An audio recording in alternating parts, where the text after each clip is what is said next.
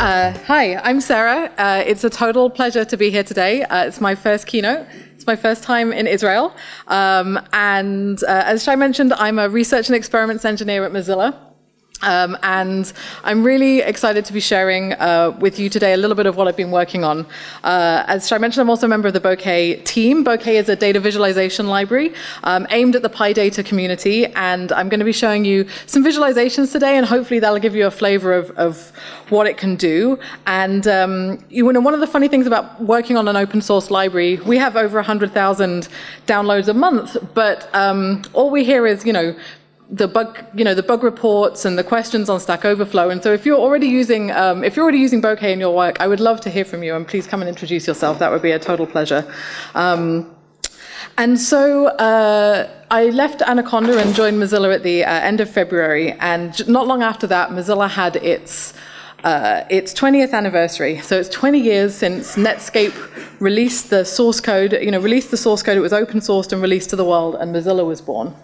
And as part of that, the 20th anniversary, we had this, we updated our manifesto. I think working for an organization that has a manifesto is pretty cool. And we added to it these extra principles that we're committed to an internet that includes all peoples of the earth, that promotes civil discourse and elevates critical thinking, and that catalyzes working together for the common good.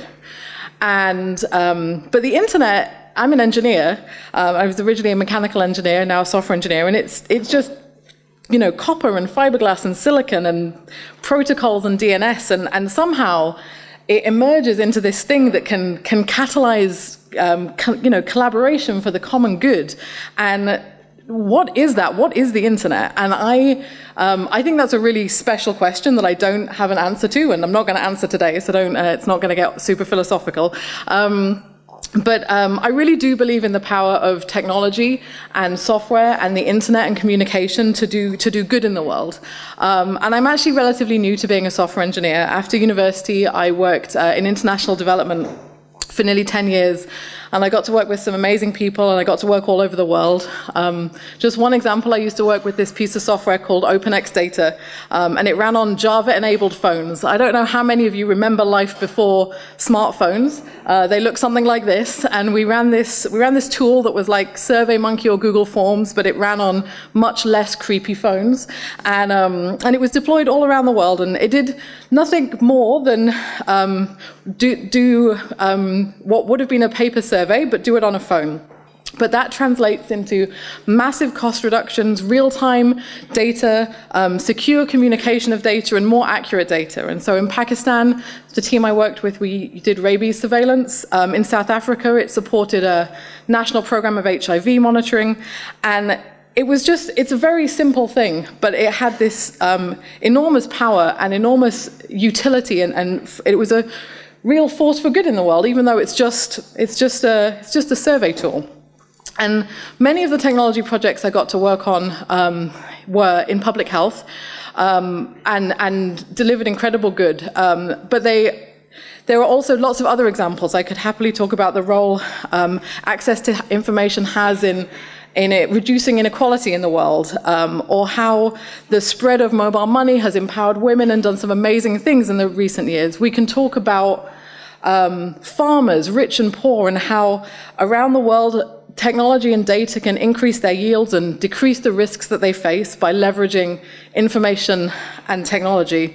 Or we can talk about the utter and complete loss of privacy as a result of being followed around the internet by anonymous corporate entities and possibly a few state actors and hackers to boot. And so this is the world that I have transitioned into, a dark, scary, all-seeing world from the good, happy days of wandering around working on public health. And so that's what I want to talk to today. Let's talk about tracking technologies.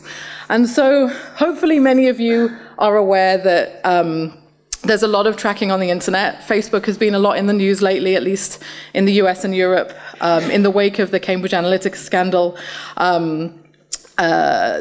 Just them giving out our data without our realizing and to people we didn't know about.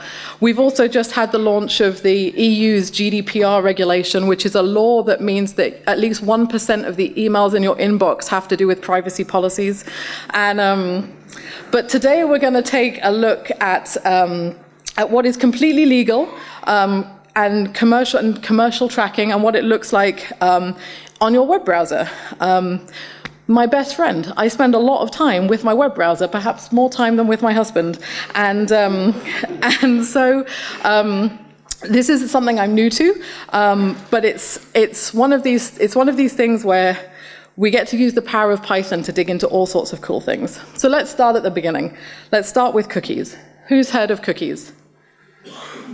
That's what we like to see. An HTTP cookie is a small piece of data that a server sends to the web browser. The browser probably stores it and then sends it back to the server the next time there's a request. And what that looks like under the hood is a simple key value. A key, something like temp persistent user ID. They say naming things in software is hard. I think temp persistent user ID is a good nicely ambiguous key value, and then some kind of value, and then that's also stored with the domain, and that domain is the data is associated with the domain, and the browser will only send that data back to that domain. And perhaps you've dug into your preferences on your browser and you've seen that there are a bunch of cookies on there, but perhaps you haven't seen what they actually look like. But we're Pythonistas. We can write code, so we can really dig in and look at this in much more detail. So let's jump into our first notebook. I'm an engineer. I like to code. There we go. Okay. So how many people here do use Firefox as their browser? Awesome. So all of you can go and run code like this today, and for those of you who don't, maybe after today you'll be more inclined to. So you're going to, somewhere on your computer there'll be your Firefox profile directory, and in there there'll be a series of SQLite databases that hold all of the information about your browsing history. And Python, because it's awesome, has built-in SQLite access and built-in SQLite, and so we can go and read those databases. And Pandas, because it's awesome, can read SQL. And so once we pull that in, the exact specifics of what are up there, I kind of appreciate that the projector is preserving my privacy a little bit, because this is really run from my actual cookie folder. And so we can read in that SQLite database, and we can look at all of the cookies that I have on my machine. And I wonder how long that table is. It's 5,700 cookies. I've only worked at Mozilla. This is my work laptop. I've worked there since the end of February. I've only had this laptop for 3 months, and there are 5,700 cookies living on this laptop. So I'm a viz person. That's me sort of through and through. So my next instinct is always to visualize it. We use the world's best, objectively, the world's best plotting library, Bokeh, and we use the handy output notebook function, which lets us spit plots into our notebooks. We make a figure. We add some data straight from our data frame. We draw some things on it. We give it some labels, and this is what we have. This is my cookies increasing over the last 3 months. And so you can see when I started, that's at the end of February, and you can see it's sort of slowly going up. And then on May 1st, you see that vertical line. Does anybody want to guess what happened on May 1st? You were getting all GDPR started. Did I log into Facebook? That's a great question. No, I think that's one of the later dips. No, hopefully, my sincere hope, and we can talk about this later, is that GDPR will have the opposite effect. What I did is I sacrificed my privacy at the altar of the keynote gods, and I decided to see what would happen if I turned off if I turned back on third-party cookies. So I had turned them off, which is not always done by default. I turned them off because I thought that was a sensible thing to do, and I thought, well, let's see what happens. I'm giving a talk about tracking, and it was more horrifying than I can possibly have imagined. And so this is that flat line is what it looked like with without third-party cookies, and that steep line is the addition of another 4,000 cookies over the last month. And so, again, using pandas, we can group those all up by domain. And we can see at the top there I have Rubicon project, and then Insight Express AI, Pubmatic, and that top 10, I only recognize a few of those domains. And so if we go back to Rubicon project with its 88 cookies, they're occupying the most space per domain. Who are they? I went and found them on Twitter. They are engineering the world's largest independent advertising database, serving 1 billion users worldwide. I think the use of serving in that expression is a little awkward. They're a real company based in LA. They trade on the New York Stock Exchange. But actually, despite being a native English speaker, my English isn't that good. And I hadn't heard the word Rubicon before. And so I looked it up. I wish you could make stuff up like this. Rubicon, a point of no return. Once you've crossed the Rubicon, there's no going back. Well, that's filled me with confidence. And at this point, the talk was starting to write itself, and I was feeling better about things. And so here we are with our 5,700 cookies. And we can dig into this a little bit more, and we can use a list from Disconnect Me, which is an open source browser extension that is one of these privacy extensions that's available to us, and we can then categorize all of those cookies into the various categories that they already have made for us in their list, and you can go and check that list out. And so of those 5,000, well over 1,000 are in categories that they allow blocking of. There's a big chunk there that's uncategorized, and we'll come back to that a bit later. But you can delete your cookies, right? No. Everybody who's watched any crime show knows that you do not find the bad guy within the first 10 minutes. It's going to be somebody else. So I'd like to introduce you to Zombie Cookie and Cookie Sync. And these two little scamps, and when they get together, they completely destroy your privacy. And Cookie Sync is sad because it doesn't have as cool a name as Zombie Cookie. We'll start with cookie syncing. It's the process by which two different trackers link IDs, so that across a given user. So they're operating in different spaces, but now they're starting to share information. And Stephen Engelhardt wrote, all of these slides will be available and you'll be able to click on the links.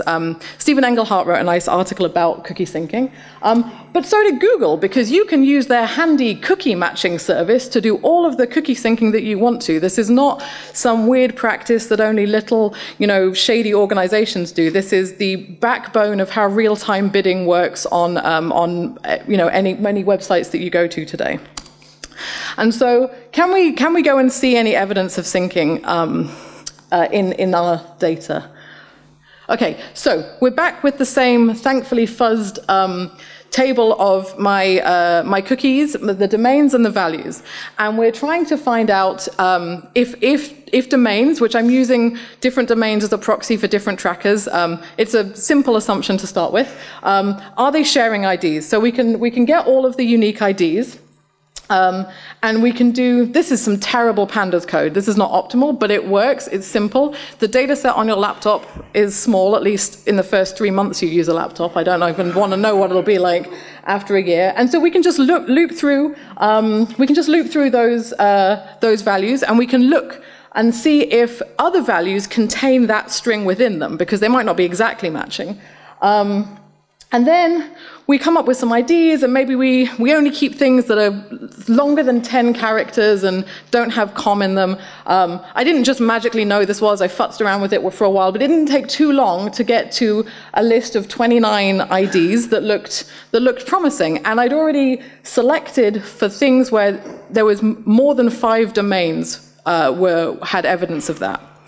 And so, this slide is not very helpful anymore because you really can't read it, but I wanted to show that this this ID here, which was the ID we were looking for, and then we can see it embedded in these different domain cookie values, but not specifically. It's embedded within the values. Whoops. And so can we see cookie syncing? We haven't quite got enough evidence yet. Cliffhanger moment. I'm going to take a brief pause here because, as if I'm not nervous enough already, the second half of this talk makes me much more nervous, and I want to just take a little sort of interlude of not trying to make my code work, and talk about skilling up as a data scientist. And because the second half of this, like up until this point, how do I, hang on. Yes, up until this point, the code that you've seen is stuff that, since I became a software engineer in 2012, I've built up over time. It's just some basic Python, a little bit of JavaScript knowledge, pandas that I learned almost entirely from this amazing PyCon tutorial that Brandon Rhodes did. So I know there's a bunch of PyData people in here. I was in the PyData room yesterday. It was awesome to see so many people. So that pandas code looked familiar. If you're not familiar with pandas and you're interested, this is a very good tutorial that will just get you that core of how to get started with pandas. And bokeh, obviously I know bokeh pretty well at this point.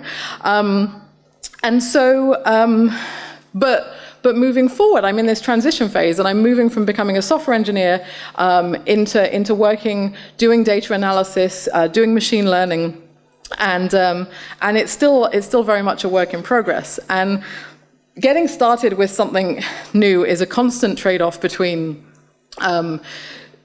doing your own research and trying to figure stuff out by yourself, but also, asking questions of people to keep yourself moving.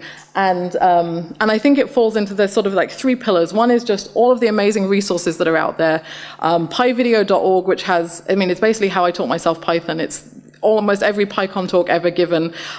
There's books, and so you can read those things, and you kind of go through this iterative approach where when you're looking at books and videos, you get this sort of big, broad background kind of knowledge about all these random topics that are out there.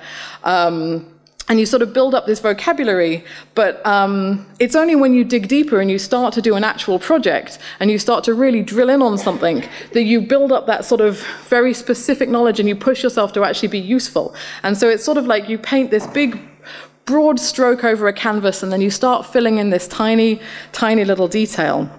And it's funny, I'm one of those people that's prone to get a little overconfident sometimes. Luckily, software engineering has a way of really knocking that out of you. But you get kind of good in that little area you're working on, and you climb up your little mini learning hill, and you start to think you've got it. And I remember being at my first PyCon. I was 6 months into my first job as a software engineer, and it was PyCon 2013, I think, and I went to this talk about PDB, and I was just like, oh my God, this tool is so cool. I have to tell all of my colleagues, who are all like seasoned Python developers, I have to tell them about PDB immediately. This is very exciting. They must know.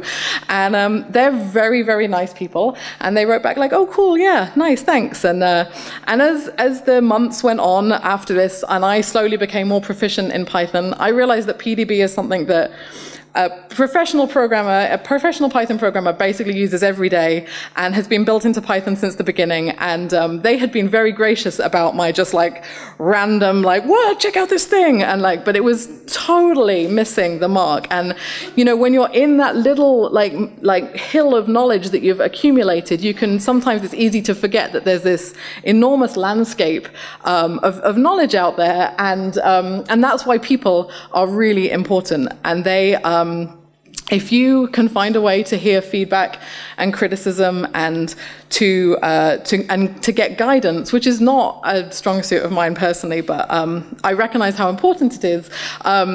It's a way to really get going faster and to get off your local maxima and to start exploring new fields and to start filling in more of that canvas as quickly as possible. And that's why I wanted to throw this here in the middle, because I'm right at the start of that journey, and I know that I am in the middle of making a PDB mistake or writing some code that I'm going to look back in just 2 weeks and cringe about how bad it is, or I'm still Googling just insane things on the internet, like we all do, that make no sense, and much later you realize why that, that Google search just meant just made no sense. I meant search. I did not mean to use a specific branded search engine. It's a really bad habit that I'm trying to undo. And so at the end of the talk today, I will have some ways where I'm looking forward to hearing your ideas and feedback and thoughts, and I have some specific ways that maybe we could even collaborate on some of these topics. So back to our story. Can we see cookie syncing?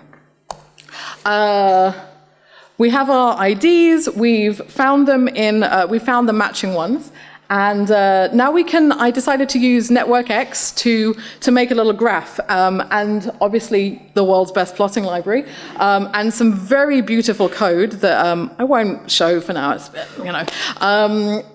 to make our first visualization. And so all of the dots, can I highlight this? All of these dots around the edge here are different domains. And each of the different colors is a different ID. This is pretty fun to actually explore like this, but I think this other layout is a little bit clearer. So we have these two communities over here where they're all sharing an ID, but actually those points turn out to be like, this is the whole like media, Wikimedia group of like family of websites. And up here, this is another family of websites that's all to do with scientific publishing, and I recognize. And this hot mess in here is the entire rest of the internet that I've been browsing for the last 3 months. And you see those same advertising domains coming up as these central points with links going out in all different colors. And so I think we can see evidence of syncing. And it's not conclusive evidence. So, the really nasty part of syncing is the bit we will never see. It's the bit that happens server-side when companies sell your data to each other and rejoin it and all that kind of stuff. And so back to our second little scamp, the zombie cookie, which is a cookie that is recreated after deletion. I like deletion as a metaphor for death. And by storing, and it does this happens by storing cookie data, that data we've been exploring, into other kinds of storage on the browser. And so, can we see any evidence of zombies? The part 1, part 2 might be a giveaway, but anyway. So the first thing we do, same thing as before, we go and we look at our SQLite databases that Firefox gives us access to. And this time we go and look in our local storage one. And we have that same list of 29 IDs that we've already found. And then we can loop through them and see if any of them are in local storage. And lo and behold, there's 2. And once again, I just tried this, and there it was. And I was like, it was... I really thought I was kind of internet savvy, and then the fact that this was so just there on my machine after such a short amount of time was really kind of disturbing to me. So we found our we found some candidates for zombie cookieing. And apologies that you can't read this table, but this for this ID that you see at the top there, these you can read the domains that have stored that value on the thing. And the one at the top is the LA Times. And I know I've been going to the LA Times a lot recently because they caught a serial killer with data science in the Golden State Killer was caught recently in California, and I've been following it kind of. Obsessively, is that the word? Yeah, I think that might be the word. So then I did an experiment, and I created a new clean Firefox profile with just nothing in it. And I went and I read in the cookie database after just opening Firefox once, and there's just 8 cookies there. It's kind of surprising there's 8 cookies when you literally haven't browsed the internet, but there we go, there's 8 cookies. And then I went to the LA Times. And I went and I read the cookie table in again, and I went and looked for that ID in our cookie table because we're now, oh, I'm sorry, I missed an important step. Oh, ruined the punchline. So I went and I opened my browser, just got my 8 cookies, and then I just copied across the local storage file from my old profile to my new profile. So this is simulating if you've kind of wiped everything else. You've wiped your cookies, you've cleaned out all that good stuff. But so I've just got that one file now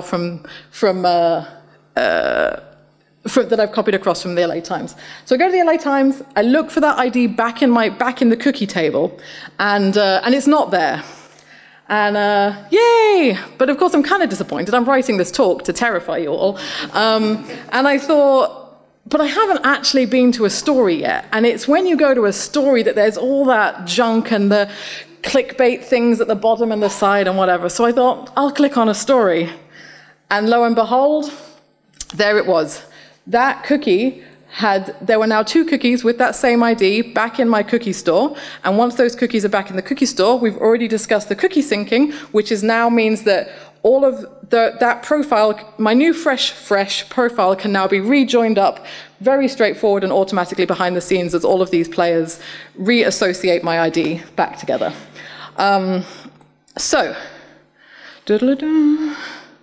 So if you go to any privacy policy, they'll say something. I'm not picking on LinkedIn. They just had the most succinct version of the cynicism that I'm pointing out. It's just a small file placed on your device to enable features and functionality.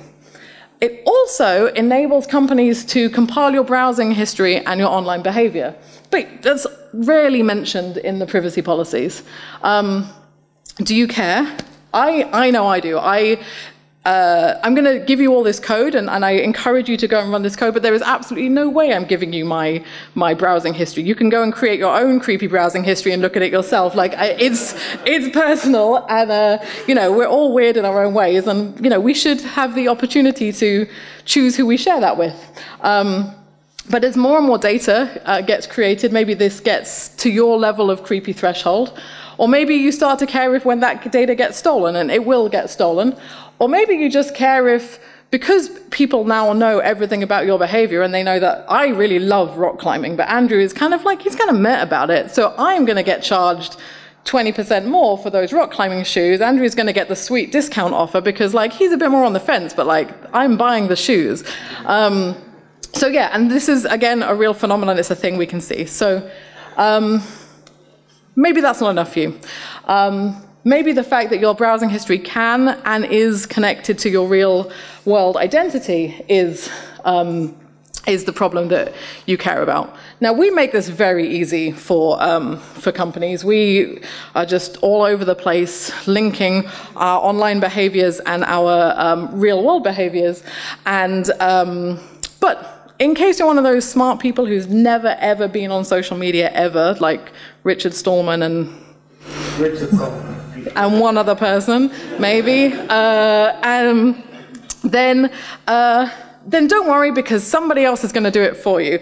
Axiom proudly claims to have the most accurate and descriptive database on over 2.5 billion addressable consumers, with their privacy-compliant matching your offline identity to your online identity. I'm not sure what privacy-compliant matching means, but it is some amazing BS that they have managed to sort of structure together. And there's a whole industry that does this. Axiom has $1 billion a year in revenue. They are not a small company. And the whole industry is called identity resolution. And you can read fascinating reports like the strategic role of identity resolution in your new marketing, blah, blah, blah. And it's horrifying, but it's out in the open. Maybe even some of you are employed in this industry, but for me, I don't know what rock I'd been living under, but it was a really nice place, and I kind of wish I could go back there. So your cookies give up your browsing history. Fine.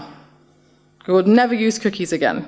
You'll type your password in every time you want to log into a website, and you'll never use cookies again. But again, we've got some time left in this talk. Your browsing history is what's leading to your identity. It's not literally the cookies that are giving you up. It's your browsing history that is the thing that's connecting to your identity and is enabling, and it's the identity that is what is worth money, and that's why people are plowing dollars into finding it. So is there anything else potentially in the internet, in the world, that could give up your browsing history? It is, of course, the language we all love to hate, JavaScript. Ironically, I started working and fell in love with Bokeh because it was an online web-based visualization library that didn't require you to write JavaScript. You could write Python and get web-based visualizations. And then I became a core developer, and I ended up exclusively writing JavaScript so other people didn't have to. But what are you going to do? And so this is where my team comes in. This is the systems research group. I used to think that two of the five of us were like a bit oversensitive about privacy, but now I come to realize they're the smart ones. So there's Martin and Dave on the left, if you don't recognize their faces, and then there's Victor, Fred, and myself. And we've been working on a project that we've called Overscripted. And in November last year, we seeded a list from the Alexa Top 10,000. That's the 10,000 most popular websites as of November 2017. And we picked 1 million locations, and we went and visited them. And then we recorded all the JavaScript, not quite all. We recorded most of the JavaScript that was executed on every time when we went to each of those 1 million locations. And that resulted in 131 million JavaScript calls being recorded. And we also did this in collaboration with some UCOSP students. UCOSP is I've forgotten what it stands for, but some very nice Canadian undergraduate students get to work on open source projects. Oh, it's probably, I don't know. Anyway, and they get to work on an open source project for a semester. And so the first batch helped set up the crawl, and then the second batch started to look at this data and started to dig into some other creepy things that happen on the internet that we don't even have time for today, like session replay, which is an amazing way of extracting your passwords and your medical information and all kinds of stuff that you thought was actually private from websites, cryptojacking and other things. And so today we've released a blog post on hacks.mozilla.org explaining, talking about the work that they did and the analysis that they've done already on this data set. And this is where I came into the data. And so my first job was downloading, processing, and cleaning the data. And this was absolutely my first time working with data of this size. So the raw data was 2 million blobs of JSON, not clean. And so I was like, okay, it's day 3 of my new job. I've got my laptop and turned off third-party cookies, you know, those glorious days. And so I wrote a simple for loop, because that's all I'd ever had to do before. Use the glorious library requests and put an assertion in there, which when you're trying to download 2 million of anything is a terrible idea. But like I had some, you know, previous, Andrew yesterday, raise exceptions. There I was. It's a terrible idea. All of data science, as far as I learn it, as today, month 3, just throw everything you knew about software engineering out of the window. And so it took 8 minutes to download 2,000 files, and I did the math, and that's going to be 6 days, and I'm really impatient, so that wasn't going to work. So then I had this sort of vague notion that I could use a thread pool executor and do some stuff, and this is one of those examples of like I'd gone to a random PyCon talk about something that I didn't need in my day-to-day work. It wasn't, you know, I didn't understand most of it, but it sort of gave me those kind of like that kind of background vocabulary to go and Google, you know, go and search for the right thing. And lo and behold, Python, of course, has everything built into it, and there's a nice example in the Python docs. And it said it was going to take 8 hours to get everything done, and I thought, great, I'll go to sleep and wake up, and there it all was, all assertions gone. I only had a couple of failures due to network outages, and I was able to get them. So that was a win. And then I started using Dask and PySpark to start crunching through this data. Who's here has heard of Dask, actually? I'd be interested to. Awesome. A much smaller crowd. Okay, actually, and hands up for pandas. Okay, nice. Okay, so Dask is going to be your friend. Pandas people, Venn diagram of knows pandas, doesn't know Dask. And it gives you a pandas-like API, so it gives you a data frame that's going to feel very familiar, but it can work with data that can't fit in memory. And so it handles all of the magic of splitting that out and just working in the way you expect it to, but on much larger data sets. And the data, by the time I downloaded it, was a few hundred gigs. So it was big enough to fit on my laptop, but not big enough to fit in RAM by any stretch of the imagination. So Dask is great for that. Dask also works on clusters with its distributed library. And then PySpark, Spark is a big data tool that's been around for a really long time, much longer and more established than the PyData ecosystem. But Spark ends up is a Scala and Java sort of system with this Python wrapper around it, and we use it heavily at Mozilla. But for me, every time I get back a stack trace that has just a bunch of Java in it, I'm just like, I don't know why it's not working, and then I go back to Dask. And actually, what I found is that the learnings that I get from using one completely translate to the same thing, because you're trying to get used to the same concepts of working with your data and thinking about it in ways that I didn't have to before. So I found learning them side by side to work pretty well. I will say that I could have read all of my data in with Spark using this one line, and I didn't need that whole mess. So when you know how to use Spark, it's an amazing thing. And so after much trial and tribulation, I got my data cleaned. Hat tip to the tidy data talk yesterday. I rearranged it all so that each one of my rows was a JavaScript call, which was my level of observation.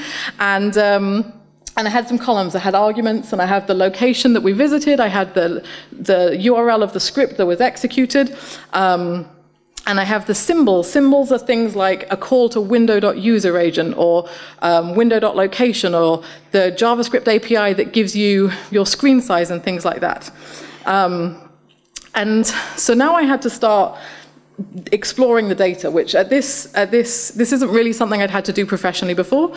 But visualization is kind of my thing and my wheelhouse, and so I turned to the world's greatest visualization library. But using it in a way that we haven't seen yet, using the Bokeh server, it came to life. Okay, this is very much an exploratory analysis, but I wanted to show you because although it's kind of ugly and hard to see, it really was the thing that gave me my first intuition. So up here I have the location. So each one of these is a location. And when I click on one of these locations, it lights up the locations of the JavaScript domains that the domain was written on. And so this, don't worry about the size of the blocks. But what happened, the scary thing that happened, was when I came down here and I went to something like, is this one of them? Yeah. You go to one of these script locations and you look back in the other direction, the direction that we don't see as users, but those companies do see, and you start to see the whole internet lighting up, and you start to realize that when you're on an individual website and you see some JavaScript and it's kind of annoying, you don't really care. But when you realize that the people that are serving that JavaScript can see so much of the web, and they can see you appearing here and there, and then they can really, really start to piece together who you are without ever no cookies involved. So that was a kind of an aha moment of just kind of the scale of what we were dealing with. Oh yeah, we're back on the right thing. And so, but I wanted to dig into an actual sort of tracking technology, and there's one that I'd read about called Canvas fingerprinting. Has anybody heard of this? Little bit. Okay, so Canvas is awesome. The thing that makes all of these, the beautiful bokeh visualizations we've seen, is a technology called Canvas. It's an HTML5 object that lets you draw things on the web. And it's extremely useful. But unfortunately, it can also be used for evil, because apparently everything can. And so it's been shown in the research that companies, that you can write anything to Canvas, and every browser is slightly different. It's running on slightly different hardware. You might have a different set of fonts. You might have slightly different anti-aliasing features. And it means that, sure, the bokeh plot is the bokeh plot is the bokeh plot, but there'll be these small differences that are subtle enough that it's a way that you can start to uniquely identify a browser. And so I'm not going to run through this analysis in detail. I will put up the notebook for you to look at. This is using Dask to run through the entire data set and to pull out just the calls to fill text, which is how you write text. And I might break everything by doing this, but Here we go. And this is what we see people writing to the canvas. This is not because they wanted to make a bokeh visualization. This is not somebody writing an access label. That's a smiley face. That's some random emojis. And then all the way down here, we have the very cheeky, somebody even spelt out canvas fingerprinting to do the canvas fingerprinting. And I just thought, there is no hope for humanity. But it's exciting because we've heard about this thing in the literature, and now we can see, we went and did a big crawl, and we can go and see that this technique, we can see this technique happening in the wild. And if you go to, if you want to learn more about this, the Electronic Frontier Foundation did this amazing work with a study they called Panopticlick, and just fingerprinting, just doing the canvas fingerprinting it'll uniquely identify maybe 1 in 1,000 web browsers. But you add in what fonts you have installed, what your user agent is, do you have cookies enabled, what add-ons do you have, and all of a sudden you start to build up a picture where my browser is identifiable for 1 in 2 million other browsers. And all of a sudden, that might as well be an ID, and we didn't need any cookies. And so now we come back to that table that I had before with that uncategorized group. Because disconnect me is just a list of known people that we want to block. But that marketplace, that domain place, that is changing and evolving all the time. And how are we can we do anything better to keep up with them? Can we use magic, also known as data science, to still magic to me, to dig into that a bit more, to not rely on figuring this out manually, but to maybe automatically detect it. And so, not going to spend too long on this, but I used Spark this time, and I went and got all of my locations, all of my scripts, and those symbols, and printed them out. One of the reasons, and maybe this is stupid, one of the reasons I don't like Spark is because it's just kind of ugly, and it's just, why couldn't they have put it in a nice table like Pandas does? It makes me sad. Anyway, so here we have, we can see a call to user agent, a call to cookie, a call to get context for the HTML canvas element. And so we have that 131 million times. And we can use, this is such a short amount of code for how long it took me to figure out how to do this, but next time it'll take me less time. And so we can pivot table this, and we can end up with making that really wide. And so for each row is now a unique combination of a location we visited and a script that was executing JavaScript. And as we go along, we just have 1s and 0s for did they or didn't they access this particular JavaScript function. And that is in a format that the Magic Box likes. And so we can start using things like clustering algorithms and things that I really am only just starting to learn and understand. Oh, I'm on the wrong thing. How do I not close that again? Great. We can use clustering algorithms to see if the machine learning can actually detect patterns in there of fingerprinting or not fingerprinting. And so one of the first results I got from this, which made me think that maybe I'm onto something, is I tried to find 100 clusters with about 40% of my data. And one of the clusters it picked out, I did not give it the script and the location. I just gave it the 1s and 0s. I've then, backfilled this to sort of start to see if it's making intelligent things. It picked out AdSafe protected as a domain. It also picked out Facebook and FBCDN as a unique cluster. And the computer doesn't know they're linked, but we know they're linked. Those domains have a business relationship. And there's a couple more up. I think this one that also seems like it's probably like media player, which again, you can imagine that media players all have kind of a similar set of JavaScript calls. So I'm starting to think that there's something in this, and it's very much still a work in progress. But as you know, we have the world's greatest JavaScript library, data visualization library, Bokeh, and I'm starting to try and build out a visualization that lets us see these fingerprints and lets us kind of drill into them and start to see if we can pick out meaningful stuff. And this is this is where it's at. This is not a finished piece of work. This is something that's ongoing and that I hope is going to work. And at the very least, it's really pretty. But I do think it's going to work. And so, hang on. Let's close that. So is there any hope? We have three potential areas for hope. We have technology, policy, and community. And technology, you can install a browser from a company that genuinely cares about your privacy. And don't only install it on your laptop. There is Firefox Focus, which comes with all the tracking protection all ready to go for your iPhone and Android things. There's just regular Firefox for your phones. You can use private search engines, DuckDuckGo and Quartz and others that I'm not trying to pick favorites here. But think about using more privacy-preserving search engines. Google comes up an awful lot in this data set. There's too many examples in here. Use a VPN. That's another way of helping to protect your identity.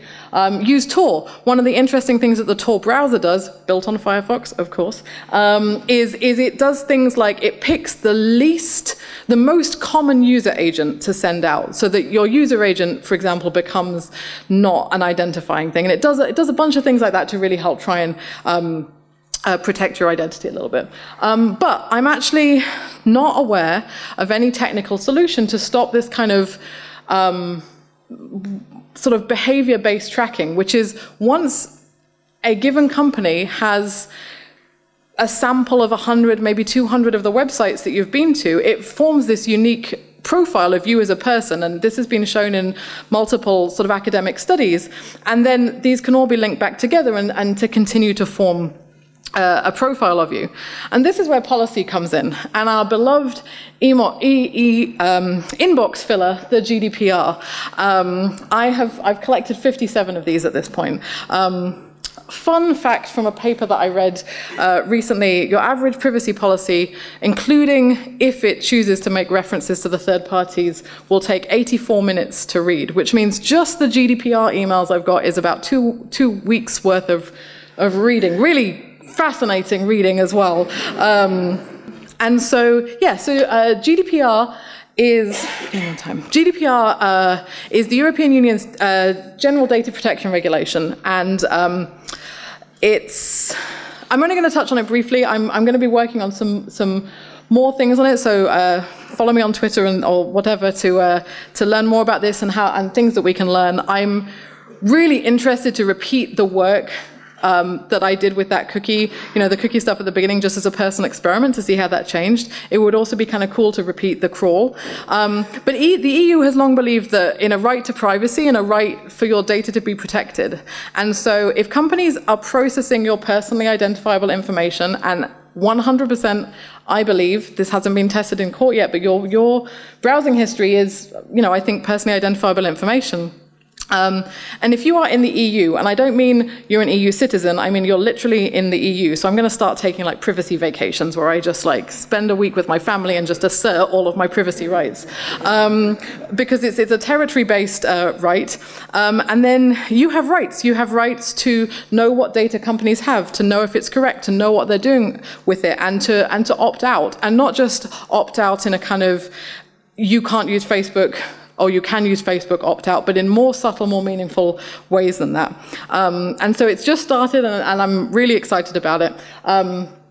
I do have a visualization, but I'm running out of time. It's just a map with all of those locations and scripts. Oh, we'll just do it. Everybody loves a map. That's the... I took all of the locations and the scripts, and I did a big whois lookup to try and find a territory for those domains, and it's just a hot mess basically. It's not the prettiest thing I've ever made, but basically you can show data just leaking all over the world, and that's why the global reach of the GDPR is really exciting, and that if companies want to do business in the EU, they're going to really have to take this seriously. And what about our friends at the LA Times who so kindly spawned our cookie earlier? Well, if you are in Europe and you try and go to the LA Times, you get this nice message saying they are currently unable to show content in European countries, and they're looking at a range of technical solutions to make that possible. And I am assuming that's because they've been doing a bunch of really participating in some shady practices, and they're aware that they're not or might not be GDPR compliant, and they're going to have to do something about it. So that's kind of interesting. And so the third piece of this is the community, is us. We don't have to just sit back passively and take it. We can educate ourselves and others. We can get involved. We can stand up for our rights. We can complain on Twitter.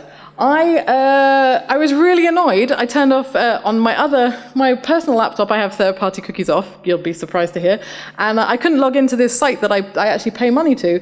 And so I wrote them a little grumpy note on Twitter, and they fixed it. They sent me a thing. It said, please. It gave detailed instructions of how to re-enable third-party cookies on every browser possible. And I said, that's not okay.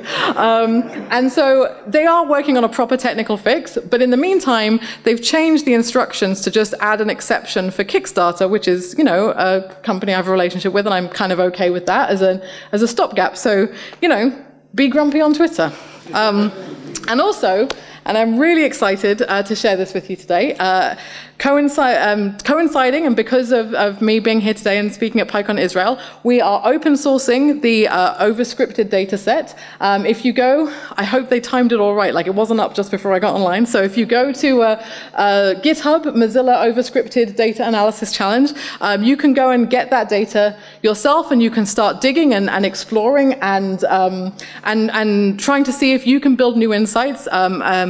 And collaborate with me. And like I said earlier, I welcome feedback and thoughts on how we can do this better. What's the right kind of clustering or other kinds of learning, and how can we really? What are all the useful things that we can dig out of this? And if you're not motivated enough by the altruism of not being spied on, there are prizes. The top 3 analyses will be invited to speak at, present their work at MozFest 2018 with expenses paid to London to come and visit with us and to present. MozFest is a festival for the open internet. About 2,000 people get together from all over the world to discuss and collaborate and hack, and it's awesome. And and we would love to have you there. And so we invite you to go check out the GitHub repo, download the data, and start hacking on it. Thanks. You can find me on GitHub and Twitter at @birdsarah, and I hopefully look forward to seeing some of you in London. Thank you.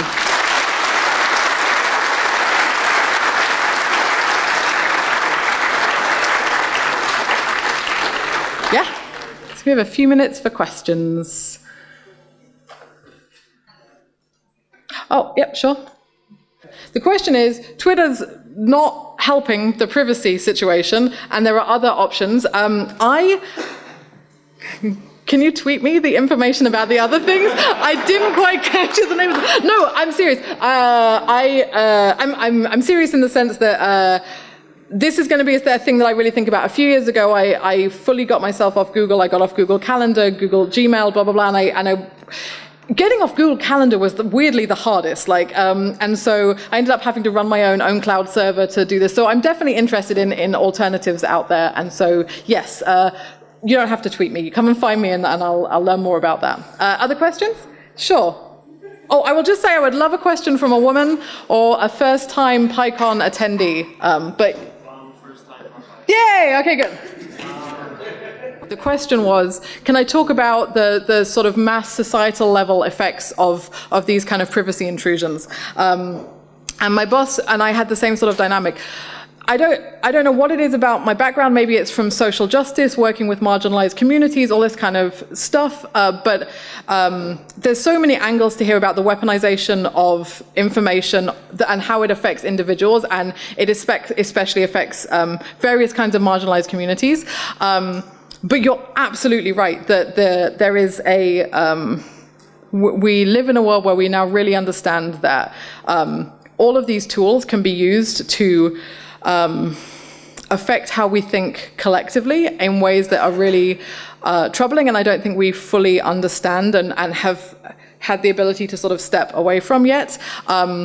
When I was doing the research one of the things that was interesting about this research is the more I sort of dug into it, the more I found older and older articles. Snowden was talking about ever cookies and the possibility of, and the NSA using them to like identify Tor users and this kind of stuff. And the conversation a few years ago, and even the academic research a few years ago, was about how state actors can do these kind of surveillance. But now they don't need to, because the advertising industry has got it covered, and I'm sure they can get access to that information anytime they want to. And by buying shoes and whatever we buy on the internet. I don't actually own that many pairs of shoes, even though this is the second time today I've mentioned buying shoes. Yeah, it's, I think the other thing that the social conversation, the other thing I think that's interesting about it is those actors are somewhat known, and